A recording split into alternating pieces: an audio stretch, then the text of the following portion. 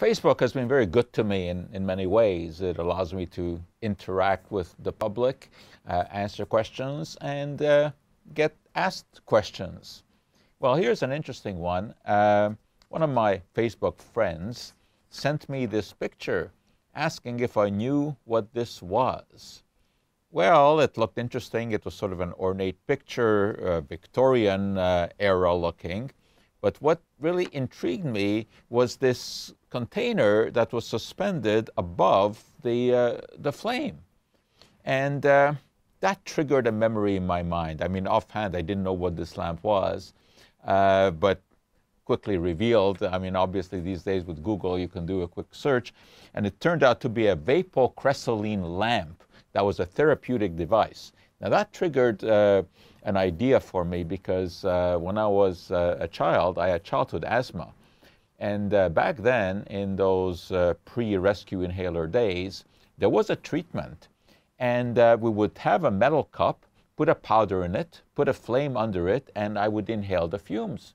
And that kind of reminded me, you know, of this lamp, or vice versa. The lamp reminded me of that. And of course, back then I was way too young to think about what I may have been inhaling. But I did a search now, and I kind of found the answer to this mystery. Well, first of all, this lamp that I just showed you, the Vapo-Cresolene lamp, was supposed to heat up a mixture of compounds called cresols, and these had been made famous by Joseph Lister as antiseptics. And back in the 1800s, germs, of course, were a focus. Louis Pasteur had introduced the idea of the germ theory of disease, and everyone wanted to kill germs.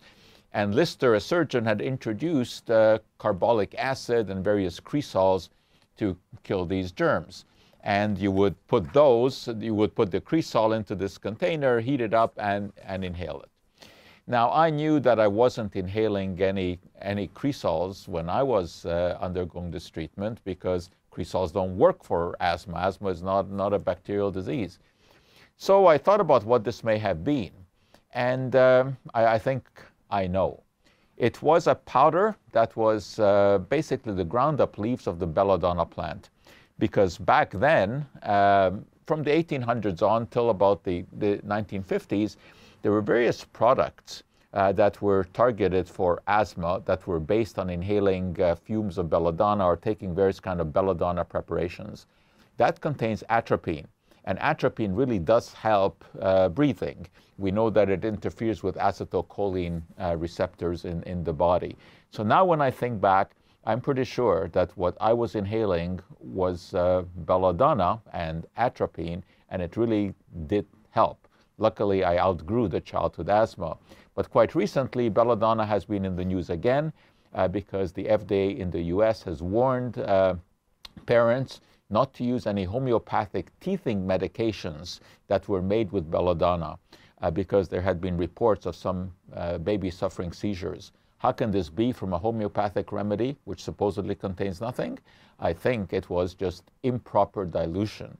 And some homeopathic manufacturers just don't know how to dilute their products properly. So anyway, that's an interesting story from the lamp that someone asked me about to my childhood asthma and to a recent warning about a homeopathic remedy.